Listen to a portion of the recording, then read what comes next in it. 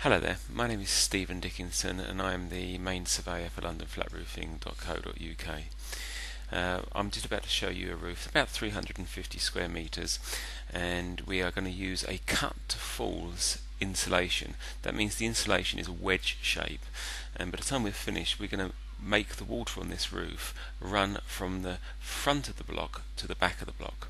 Now, as I walk along this roof here, note the amount of insulation on the roof. We've brought most of it up from the street. There is just stacks of it everywhere, and organisation of this is pretty much a nightmare because we must make sure that we've got the right insulation in the right areas at the right time to lay this system. You'll see in a second that we've laid some of this out, just trying to work out what's going on. Just here on the left hand side you can see the glues and the EPDM rolls ready to go down. Just in front of me there you can see how we've started to lay it out, and you can see there's 2 or 3 layers of insulation on top of each other there to make the falls. So at the back part here, to the right hand side, we're going to end up with nearly 4 to 5 pieces of insulation on top of themselves, working across to just where this gentleman here is standing, where will only be one sheet of insulation. We'll be nearly 300 millimeters high over at this point of the insulation, dropping down to around about 100 millimeters down the other side. And I just look over this wall now just to show you that there is still some insulation to be brought up, and it's not all on the roof just yet.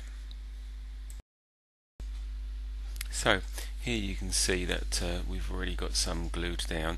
If you look here you can see that there's 2 or 3 layers already down, and you can see that we're using a lot of weights to hold it down. The rest of it is ready to go over there.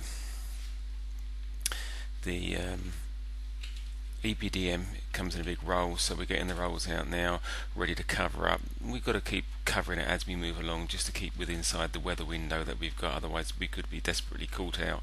And again, we're using the weights to hold down the insulation while the glue is going off. Here's the EPDM being pulled out, ready to be laid and to be glued down. Here I've taken a photograph of the work that we've just been carrying out. We've insulated this area, we have laid the EPDM on the left hand side here, and then we've moved all the stored material from the right hand side across, giving us more room to work. This photograph now shows you really where we've finished in this area.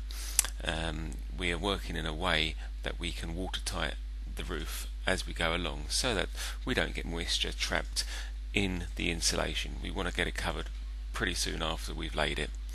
The weather's not been too good for us on this job. This is a photograph of the finished job. It rained just before I took this photograph, that's why it's shiny.